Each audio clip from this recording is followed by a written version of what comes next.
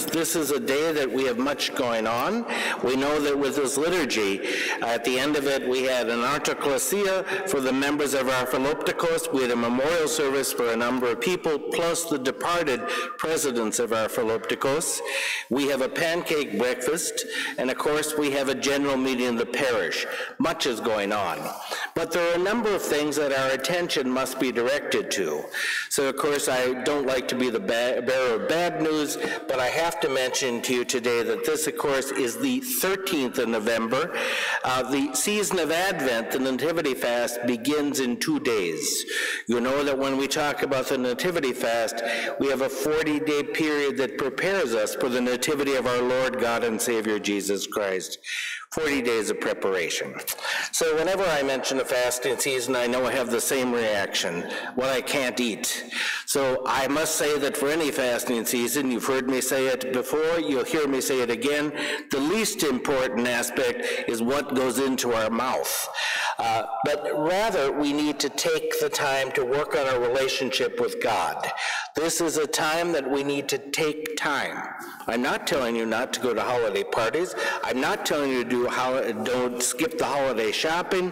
But what I am telling you is you have to make the time to focus on that relationship with God. And of course, that means that there has to be time for prayer. There has to be time for a focus on Scripture. There has to be a focus on the sacraments. There has to be a focus on charitable work. There indeed needs to be time to focus on that relationship. So you should begin by setting aside some time every day that you can focus on your relationship with God. Be it in prayer, be it in learning more about Him through reading, attending classes. That is what you need to do during these 40 days as we prepare for God's greatest gift, the birth of His only begotten Son who comes to save us. Well, we know that this is a very important occasion in the life of the Church. We deal with St. John Chrysostom, the Archbishop of Constantinople. You know, he actually died on September 14th, the feast of the Elevation of the Holy Cross, and this commemoration is transferred to this day so that it might be observed more solemnly. We look at a man born in Antioch in the year 345, one who dies in exile from his see of Constantinople in Comana in the year 407. But between those years, 62 years, this man really shows us much to offer, gives us an example, and gives us charges that we might indeed change our lives. You know that every Sunday, most of the Sundays of the year, other than 10 times, the liturgy we celebrate is that of St. John Chrysostom. Now, St. John Chrysostom didn't write every jot and tittle from blessed is the kingdom to the final amen, but what he wrote are the prayers at the very heart of the liturgy, the anaphora, the lifting up, the prayers that focus on the consecration, the bread and wine, and indeed focus on Holy Communion. He is with us. Every time we celebrate this, we have to remember that he wrote them during the time he was Patriarch in Constantinople. But before that, he has much to show us too. He was born into a pious family in the city of Antioch. His father died very young, and his mother Anthusa, devoted herself to her son, made sure that he was educated. She gave the example of her belief in Christ and the way she lived. He had the finest teachers. He was the most outstanding student in rhetoric, the most outstanding student in knowing the classics. He indeed knew the Greek philosophers. He was one that his professors wanted to succeed them. That was not what he did. When he was 18 years old, he devoted himself to Christ. He was baptized, the custom of the time as people were baptized primarily as adults. He made the decision, was baptized. And for the next 7 years, he lived in extreme asceticism in his home with his mother. He practiced prayer, fasting, focused on Scripture, indeed disciplined himself that he might know his Savior more. When his mother died, when he was 25 years old, he spent 3 years in a monastery outside of the city of Antioch, and during that time, His spiritual life deepened and grew. One of the things he did, which is very important, which we might remember during this season of Advent, is he focused on Scripture. He focused on it, read it, studied it, absorbed it, digested it. He became an expert on the Scriptures, both the Hebrew Scriptures and the New Testament. He indeed learned them. He wore himself out in prayer and fasting to the point where he was ill. He returned to Antioch when he was 28 years old, and at that point, the bishop wanted to ordain him.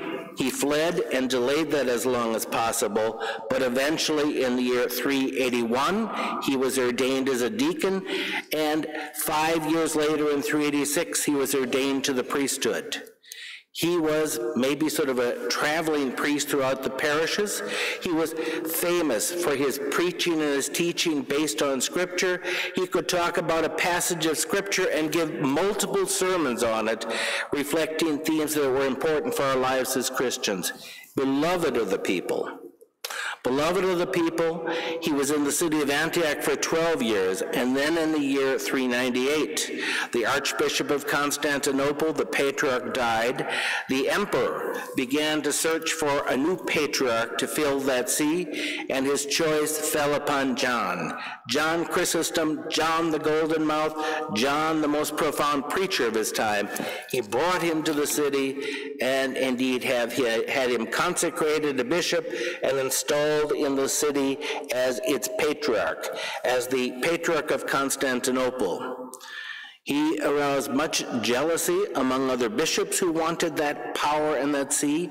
John did not see the see and the work of a bishop as something which was power, but rather it was service.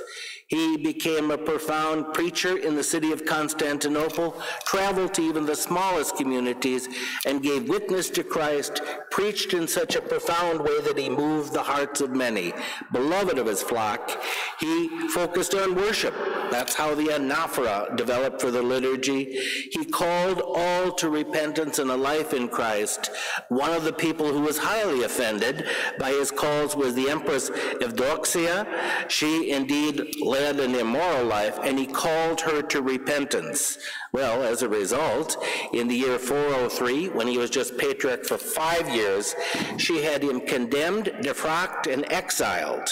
He indeed was exiled, but an earthquake occurred in Constantinople in the following year, and she said, bring him back, or worse disasters might befall us. We know that he was back, and it's just a year, basically, that he is serving, and once again, he aroused the wrath of the Empress. She had him barred from the churches on Great and Holy Saturday. At his time, baptisms were performed on the first anastasis or resurrection service. He was sent into exile. We know that his exile goes farther to the city of Comana, far outside of the city of Constantinople in the Caucasus Mountains. There, exhausted, worn, and beaten down, he went to the Church of the Martyr Basilicus and prayed, and during that prayer, the martyr appeared to him and said, rest, tomorrow you will be with me. He died the next day. In 407, the relics were taken back to Constantinople 30 years later, and he was canonized. He is one of the most profound hierarchs of the church, an example for bishops that they are all called to follow, an eloquent preacher. So when we look at him, there are several things that should stand out to us. One, of course, is his love for, appreciation, and proclamation of the gospel and the good news of Christ. That's something we should do too, all right? Not in the magnanimous way that he did it, but as something we're called to.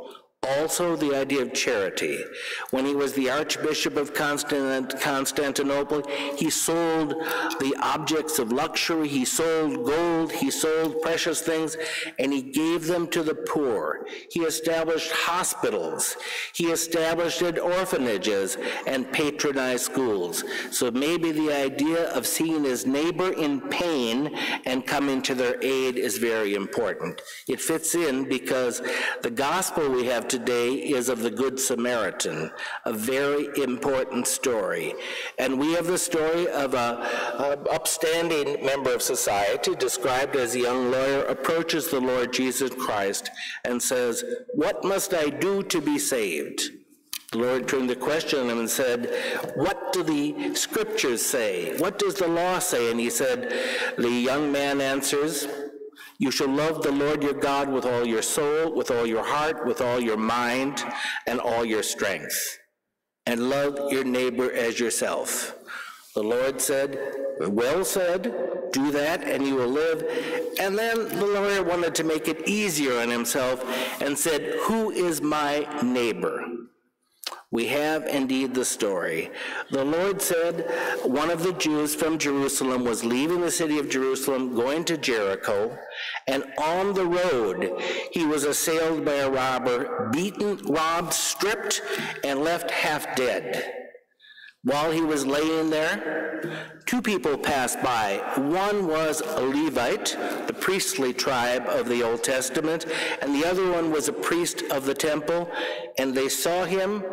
They went to the other side of the street and walked on. The third person who passes him was a Samaritan. So, we have kind of a mild rivalry between North Side and South Side in Chicago. This was not a mild rivalry.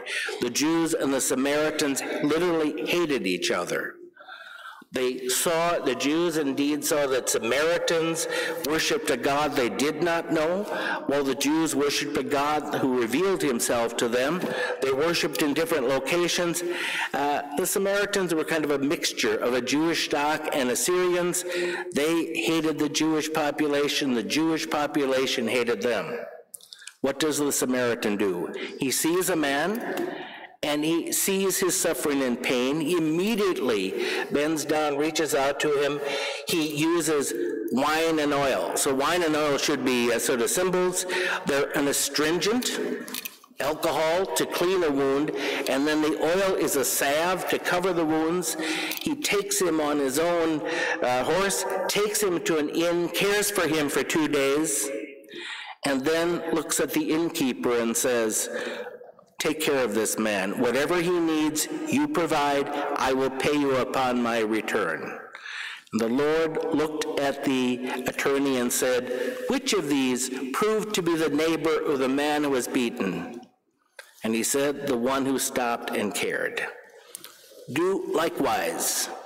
That's something we hear. Do likewise. And maybe our eyes need to open too. So when we talk about helping those in need, recognizing those who need our presence, it is the neighbor. But the neighbor is not someone we choose. It's not a relative. It's anyone God puts in our path. That is our neighbor, and we're called to sort of come to their aid. St. John Chrysostom did it in the 4th and 5th century.